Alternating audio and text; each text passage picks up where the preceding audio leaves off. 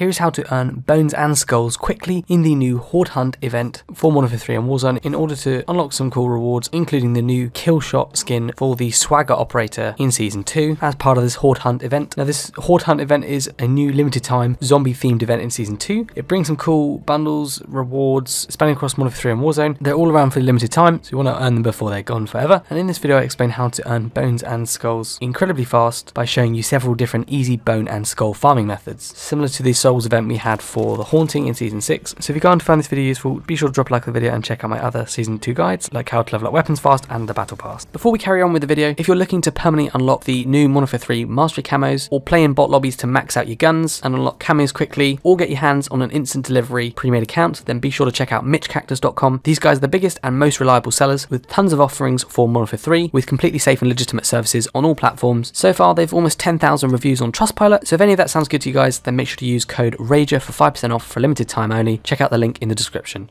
Without further ado though, let's get straight into this guide. So in this zombie themed Horde Hunt event, there's several different enemy types that you'll need to come across and kill them in order to earn rewards from them. The first enemy type you're going to come across is the base zombies. These are just the normal zombies, and basically you need to earn up to 10,000 bones to unlock a bunch of ether tools and a ray gun case as well. So you're going to earn a ray gun case and give yourself one in game guaranteed without having to unlock the schematic if you haven't got it unlocked. And even though 10,000 bones sounds like quite a lot, it won't be too difficult with the method I show you. Similarly, there's also armored zombies, and for these you need to earn 600 skulls from killing them to earn the Tiny Screams charm. Skulls are a bit harder to come by, I'll explain how to get them as well. And later on in the next 2 weeks, because this event is around for like the next 3 weeks or so, there'll be other enemies including hellhounds and the special zombies, which I believe are the mimics. I think you're going to need to earn skulls from them as well to unlock similar rewards, but I'll explain about that later on. At the moment I'm going to explain the main way to get the bones and skulls across multiplayer, zombies and Warzone, and then I'll talk about which mode is best at the end. So starting off with multiplayer, you won't be earning them in normal mode. So the mode you want to be playing is Horde Point. Now this is obviously like Hardpoint, but it's zombie themed. So when you go into that mode, it's the Armored Apocalypse version, and basically there's going to be many maps, including medium to large base maps from the game. There's also going to be some new maps, so Stash House, Meat, Departures, and Rio and Greece from Season 1 as well. So most of those are older maps, but there's some nice close quarters ones, including Stash House and Meat, which are good. Now when you're capturing the hardpoint in those maps, zombies are going to spawn nearby, and you want to keep obviously shooting them, which will drop bones. Specifically, each zombie kill you get is going to drop 10 bones. So 10 zombie kills is 100 and so on. When you kill armored zombies, they're not as common, but when you kill them, you're going to pick up one skull from them. So each armored zombie kill is one skull. And obviously what you want to do is go in and kill as many zombies as you can in one go, you know, using the insta kills and the nuke power-ups. And you can also run over bones and skulls from zombies that other players have killed as well. And if you're running near the objective a lot, you really need to kind of push towards that objective, because that's where they spawn. They spawn in little circles around that hardpoint area. You'll see where they are. There's also certain guns that they drop that you can use as well to kill them. They have got a lot of health, I'd say, so make sure you've got a good weapon with lots of ammo, that kind of thing. Might be worth putting on some attachments that are armor piercing as well. But if you're getting lots of kills, you're pushing to the objective and so on, you can get a lot of bones and skulls. I mean, I played a match on Stash House, which is the new Season 2 map. It's quite small, like Shipment, and if you're rushing near to the objective a lot, you can earn, well, from that match I earned over 700 bones and about 60 skulls easily, and that's on the smaller maps. So you can get less on the larger maps, but you still get a fair amount per game, so it's not too difficult at all to get that 10,000 limit of bones, and that was only like a 5-minute game or something.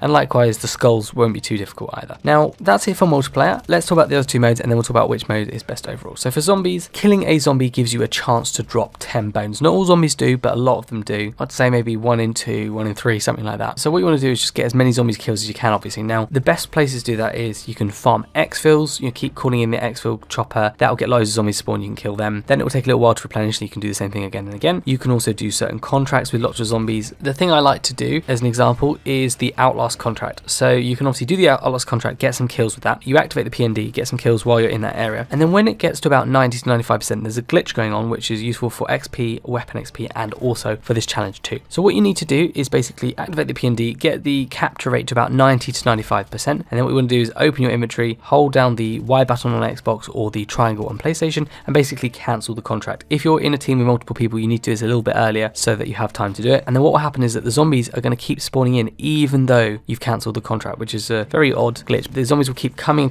over and over again, so it's really useful, and you don't have to worry about the objective or anything. If you walk far enough away from that area where you're doing the objective, the zombies will despawn and then they won't come back again. So do stay roughly in the area, but you can go a little bit outside if you need to, and just keep farming the kills over and over again to get bones. You can get quite a few hundred bones in not too long at all, so not too difficult. And for the skulls, you just need to kill armored zombies basically. So it isn't too difficult. That's what I do. Either farm the exfils or outlast contracts, things like that, and you'll get a fair amount in no time. So that's it for zombies. What about if you're playing Warzone? Well, in Warzone, the best mode you want to be playing is Plunder. And what you want to do is basically, here's my strategy, which is quite useful. I'd recommend exiting the plane, land somewhere out of the way of the flight path, so far away from where people aren't spawning and not too busy, but make sure there's a lot of buildings around. What you want to do is you want to rush from building to building, opening all loot containers. And I'm talking everything from first aid boxes to duffel bags, cash registers, lockers, cupboards, fridges, supply boxes, all of those containers. Any container you can open, that will count. Each one you open, you're going to get 100 XP and weapon XP, which is good, and money, but it's also going to give you bones. So you're going to get 30 bones per container you open, so really quite a lot of bones, which is fantastic because you can just open loads of them really quickly and really farm it. It's excellent. And there is also a chance of earning 7 skulls. It's not every box, it's relatively rare, but every now and then you'll open a container, it'll give you 7 skulls. So 30 bones each time and a chance of 7 skulls.